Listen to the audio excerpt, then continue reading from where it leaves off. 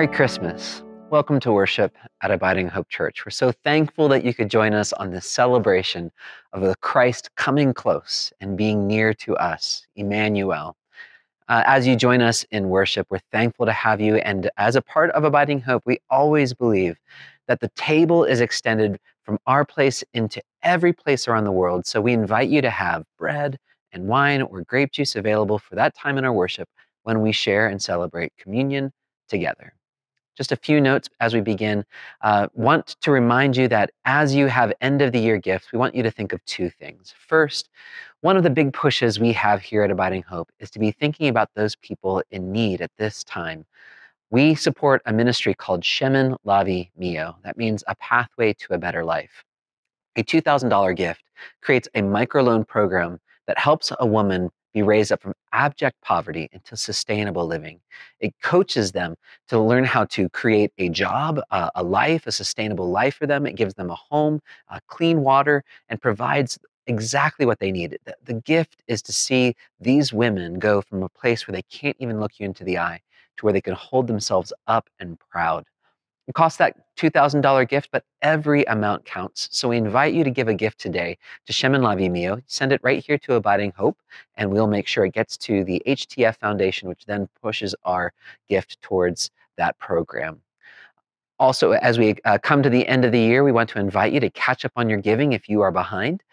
Just make that gift to us through abidinghope.org/give before midnight of December 31st. Welcome to worship.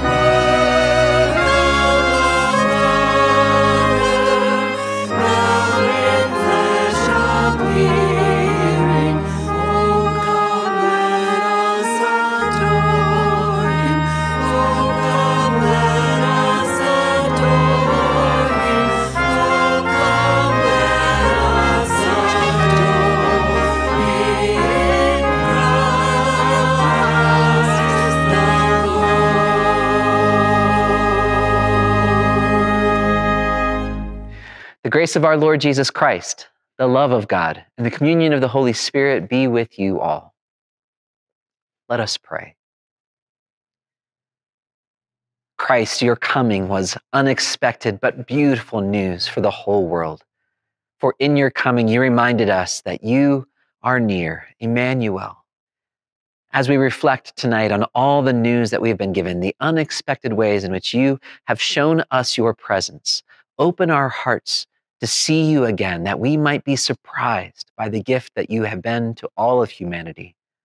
Holy God, come again to us this evening in flesh, in blood, and remind us that you are near, sharing with us the good news that we are free and that love and life win. We pray these things in the name of Jesus. Amen.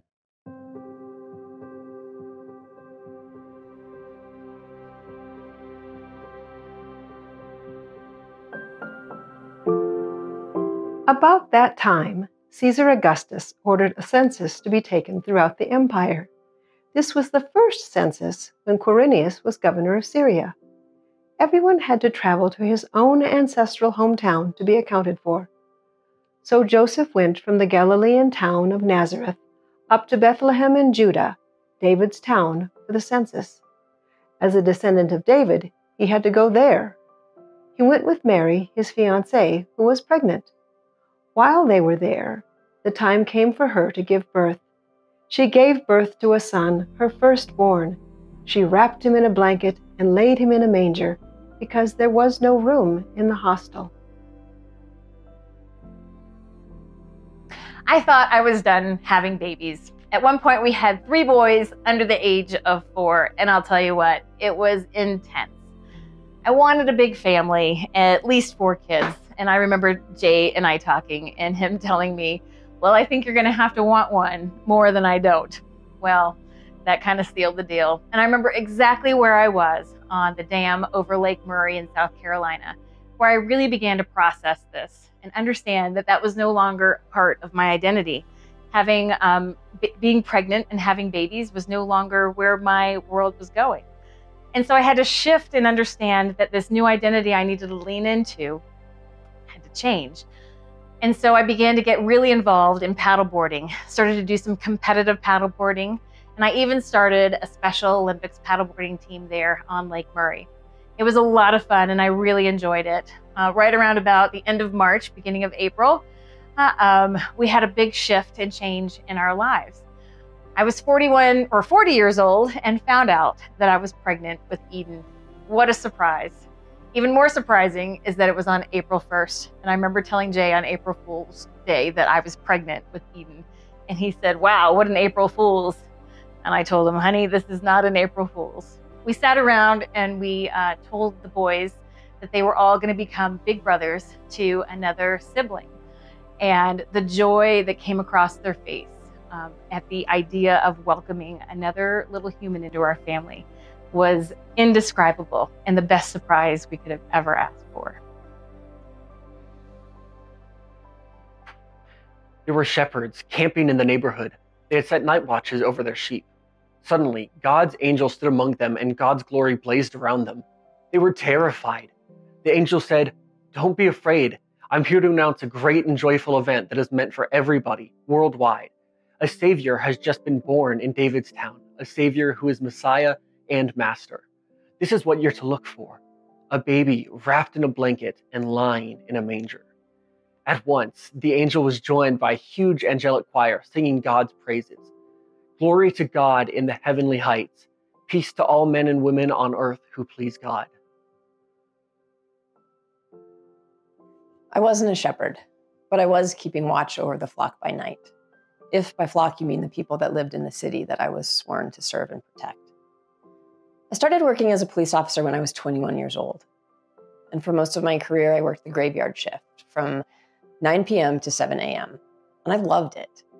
It was hard and often thankless work, but I loved the challenge, the excitement, the people that I worked with, and the opportunity to make a difference. Honestly, I kind of fell into law enforcement. When I started college, I thought I was going to be a pastor. But by the time I was ready to graduate, I no longer felt that same call to public ministry. Instead, I went to the police academy, and I felt like I was a fish in the water. It was a really good fit. I loved my life. I worked with awesome people, the pay was great, and I was good at it. I was once named Female Police Officer of the Year, but it didn't last. Like the shepherds in the field, there was something pulling me away from the life and the work that I knew. Randy and I had connected with this awesome church. It was one of the first things that we did together when we were dating. And we were getting more and more involved, primarily leading the youth group. The more time I spent at church, the more clear it became. The life that I loved was about to be interrupted and upended. Long story short, I left the police department to start seminary 1,200 miles away. And again, like the shepherds, I was so afraid. I left my work, my home, my friends, my family, my husband, everything I knew to follow God's call. And this time I felt like a fish out of the water. My first week at seminary, I sent a card back to my old teammates at the police department. The card had a black and white picture of sheep on the front, except one of the sheep was wearing a colored bow tie. And the card said, "Adding to my misery, no one here thinks I'm funny." That's what it felt like. I was the odd person out. It was a big adjustment, moving from law to gospel. But it was the right decision. Now again, like the shepherds, I get to be the one glorifying and praising God, telling everyone what God has done in the person of Jesus. And what a gift that's been. So yeah, thank God for holy interruptions.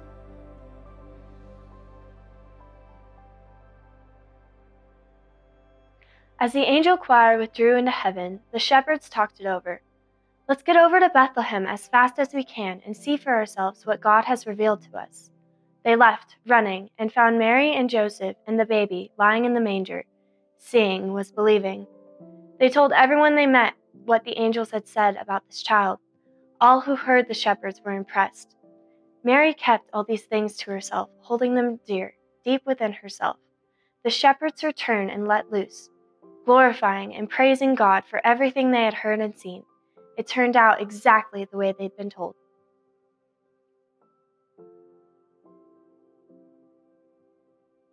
The shepherds left the manger with the wonderful job of going to share good news. As a family medicine physician, I often have the job of sharing news with people, see them in a lot of different spaces, so sometimes it's good news and sometimes it's bad news. But today I'm here to talk about a time when I got to share unexpected good news with someone. So this is a patient I took care of for a long time who had lots of chronic medical problems. She'd struggled for a long time to get her health into a good place and was actually finally doing really well. But she was coming in to see me because unfortunately she was not doing very well anymore. She'd had a lot of her stomach problems come back and she was nauseous all the time and was just very, very discouraged that she had started having these symptoms again after doing so well for so long. So we sat down in my office and talked about things, and listening to her story, I started feeling like there might be something else going on. So I ran some lab work, and when I came back into my office, I got to share with her the good news that in fact her stomach problems were not back. She was in fact pregnant. And she was just overjoyed to hear this news because after being sick for so long, she had been worried that she was never going to be able to get pregnant. So to be able to share with her that instead of being sick again, she was going to have a child was an amazing experience. And it was wonderful for me as someone who shares all kinds of news to share with someone something really wonderful and be a bearer of joy for her.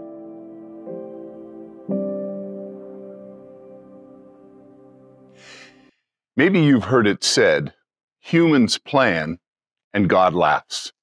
Isn't that so true? We, in our society today, think that we can plan life. We can organize it. We can structure it. We can schedule it out, and things will happen the way we planned. But that's foolish thinking. That's not how life works. In fact, life isn't meant to be controlled or managed. Life is meant to be experienced. And when God breaks into our world, it's always in unexpected ways. It's never the way we want. It's never the way we're ready for. It's never the way that we can actually say yes to right away, because it's scary. The kinds of things that God calls us into frighten the daylights out of us, because God stretches our limits. God can see more in us than we can see in ourselves. Even when Jesus came into this world, he wasn't the Messiah that people were expecting. The religious leaders, the power brokers, even the poor were expecting a Messiah who was going to come with great political and military might and power. They expected a Messiah who would become the king of all the people. He would chase out the oppressors and raise Israel to a place of high status. But that's not who Jesus came to be. He didn't come to lord over people. He came to love. He came to show us who we are as children of God. He came to remind us that we exist not to dominate, not to be in charge, but to be a blessing. That our lives are intended to be blessings in the lives of other people and blessings in this world. These stories that we heard tonight, all of them have fear involved. New things happening, change happening in people's lives that they weren't ready for. They didn't quite expect. And once it happened, they didn't quite know what to do about it. But in each of these stories, we heard good news. Good news of how God broke in. Good news of how once they were past their fear, they could see the blessing in and through and around themselves. And that's who we're called to be as Christmas people. We're called to be people who expect the unexpected. We're called to be people who recognize that regardless of what we're experiencing in life, whether it's good or bad, our identity doesn't change as children of God. People who recognize that when things feel really dark, when fear seems to surround us and fill us, we're part of a God of life, a God who creates, a God who recreates. Think of the story of Jesus' death on the cross. It was a horrible day. It was a horrible situation where it looked like the power structures, the powers that be at the time of Jesus, they had the last word. He didn't fight back. There was nothing he could do as he was arrested by the Romans, as nails were driven through his hands and his feet. But he didn't give in to fear. He didn't curse back those who were doing this to him. He didn't call down legions to fight on his behalf. He surrendered, trusting that love and life would win. He trusted that even though these horrible things were happening to him, he was dwelling in the hands, even in the heart of God. And on the third day after Jesus' crucifixion, the most unexpected thing happened. God raised him from the dead. Who would have planned that? Who would have put that in their calendars? Who would have thought that that is how the outcome would be? No one. Even though Jesus had been telling his disciples, he had been telling his followers this would happen, it was though they had never heard it because they didn't act as though they expected it. They ran in fear and hid when he was crucified. But it was the women. It was the women who came to the tomb. They came to anoint his body. They weren't expecting the resurrection either, but they were there. And because they showed up, because they faced their fears and came to that tomb, they got to be the very first ones to experience and tell the story of this unexpected thing that God had done. He had raised Jesus. And so we are God's Christmas people. We are God's resurrection people. We're called every single day to have our eyes open for the unexpected things that God is doing in and around us. But you know, when we have our faces always in our calendars, when we have our faces always in our devices, our digital devices, it's hard to look around. It's hard to see the unexpected. But not only are we called to see the unexpected in our own lives, we're called to be vessels of hope and joy and peace in the lives of others. Very often when we're going through difficult, painful times, it's not in those moments that we can see God breaking through. And that's why we're called to come alongside one another and to hold each other and to walk alongside one another, reminding each other, God is here. You are a child of God. The darkness doesn't have the last word. Light does. Love does. Life does. And so in John's gospel, when it says the light shines in the darkness and the darkness cannot overcome it, you can only get that through a lens of faith, a lens of trust that the same God who brought Jesus into this world through Mary, the same God who was there with Jesus as he engaged in his ministry and gave him the power of the Holy Spirit, the same God that was with Jesus as he suffered on the cross, and the same God who raised Jesus from the dead, that God's with you, that God loves you, that God holds you and stands with you, and that God promises that the dark won't win. So I pray that this Christmas season, you be someone who is looking, anxiously looking, always looking, being aware of the ways that God is breaking into your life, breaking into this world, breaking into the lives of others in unexpected ways, so that you can point to those signs, those ways that God is showing up to be a vessel of hope and joy and peace in the lives of others. May you and your family have a blessed Christmas and a really, truly blessed New Year. God loves each of you, and I do too. Merry Christmas.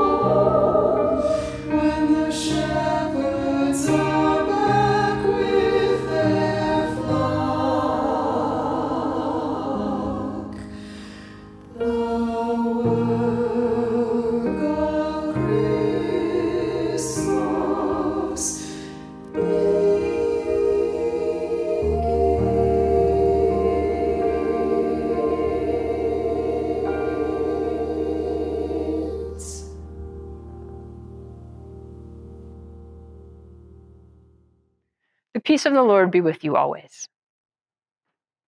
I invite you to share a sign of God's peace with others. If there are people with you there in the room, share God's peace with one another. If not, text someone peace or offer a prayer of peace for someone. However you can put peace out into the world, we invite you to do that now.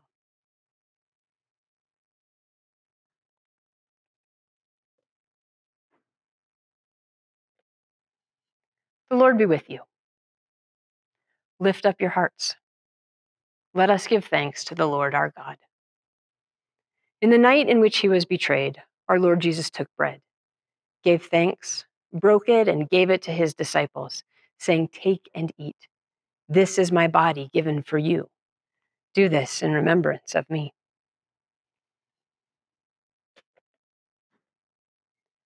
Again, after supper, he took the cup, gave thanks, and gave it for all to drink, saying, "This cup is the new covenant in my blood, shed for you and for all people for the forgiveness of sin. Do this in remembrance of me." Lord, remember us in your kingdom and teach us to pray. Our Father, who art in heaven, hallowed be thy name. Thy kingdom come, thy will be done, on earth as it is in heaven. Give us this day our daily bread, and forgive us our trespasses, as we forgive those who trespass against us. And lead us not into temptation, but deliver us from evil. For thine is the kingdom, and the power, and the glory, forever and ever. Amen. If you have others there with you, I invite you to commune one another. And if you are communing alone, you're not alone. You commune with us. And we say, "This is the body of Christ broken for you. And this is the blood of Christ shed for you."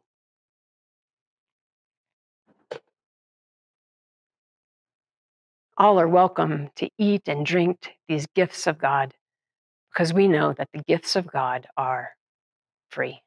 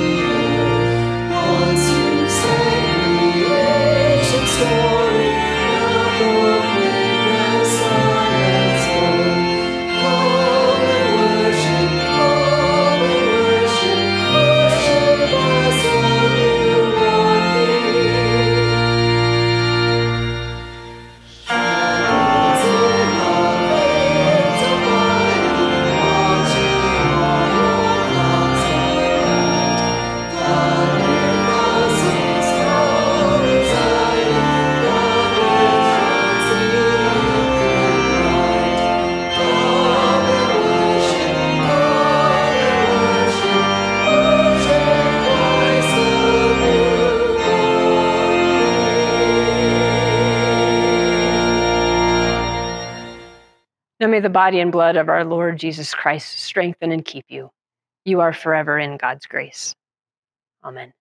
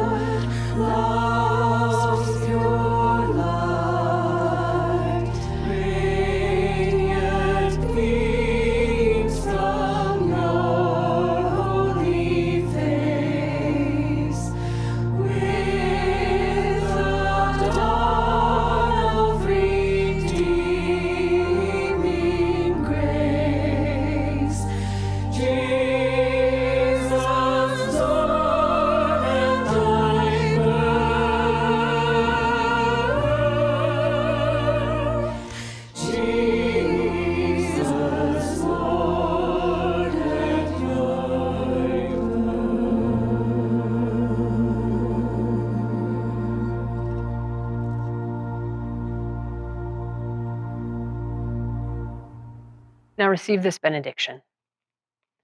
Go forth into the world in peace. Be of good courage. Hold fast that which is good. Render unto no one evil for evil. Strengthen the faint-hearted. Support the weak. Help the afflicted. Honor all people. Love and serve the Lord, abiding in the comfort of the Holy Spirit. And the blessing of God Almighty, Father, Son, and Holy Spirit rest upon you and remain with you this day and forevermore. Amen. Go in peace, serve the Lord. Thanks be to God.